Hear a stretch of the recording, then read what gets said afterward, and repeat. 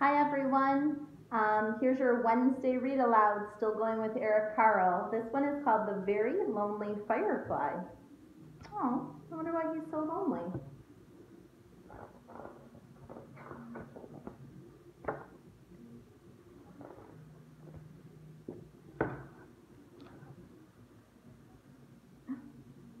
Look at that one. As the sun set, a little firefly was born. It stretched its wings and flew off into the darkening sky.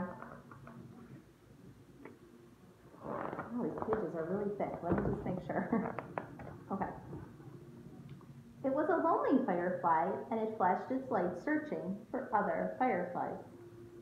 Do you know what part of him would light up?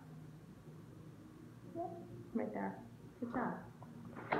The firefly saw a light and flew towards it, but it was not another firefly. It was a light bulb lighting up the night. Hear that noise? Aww. The firefly saw a light and flew towards it, but it was not another firefly. It was a candle flickering in the night. What's going on? The firefly saw a light and flew towards it, but it was not another. Good. It was a flashlight shining in the night.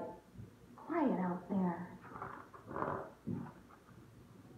The firefly saw a light and flew towards it. But it was not another firefly. It was a lantern glowing in the night. Boy looks scared. He says, "What is it?" And she says, "Hey, stop fighting."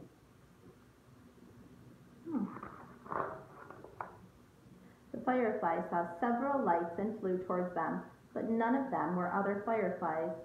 There was a dog, bow wow, purr, and a cat, meows, and an owl, their eyes reflecting the light.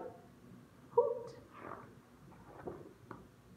The firefly saw a light and flew towards it, but it was not another firefly. It was a car's headlights flooding the night. They are really bright, huh? Look, wow, it's beautiful. Is it the same boy and girl? I think so. Wearing the same shirt.